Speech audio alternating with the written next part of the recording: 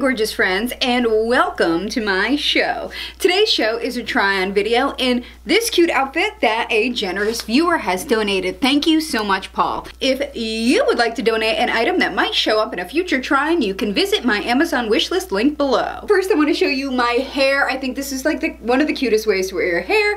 Put two little piggies up here. It just gives like a good shape to your head. Plus, I'm trying to be like Chrissy from Three's Company, except maybe I'll be like crispy or something because my skin's a little dry.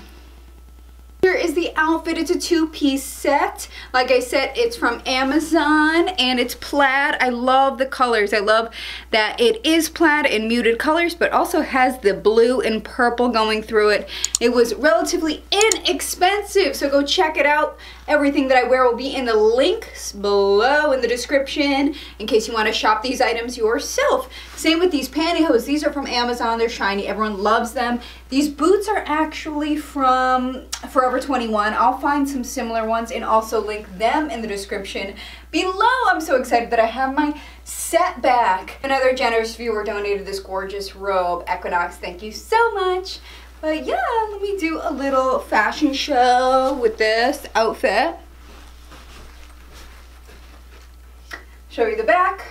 It's kind of a full back. In a mini skirt, I think especially for the winter and just kind of to even out the look.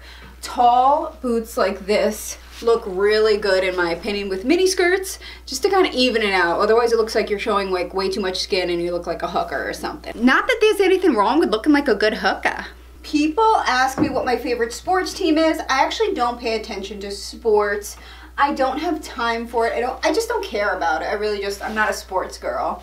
So, je ne sais, no understand sport, but I like to pig out. Super Bowl, find me at the crab dip table.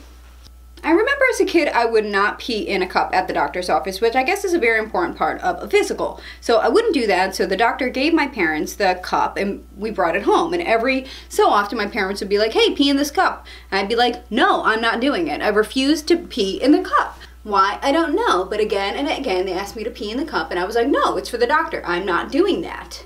I am simply not. Don't ask me why. I have my own reasons. I'm a very private person. I was about 6. So this probably went on, at least in my mind. I was able to stave it off for months and months and months until finally one day I forgot about the whole thing. And one day my mom gave me this cup and she said, hey, pee in it. And I said, okay. Peed in the cup, gave it to her, and she was like, thanks, it's for the doctor. And I was like, what? She got me. I thought it was just for fun.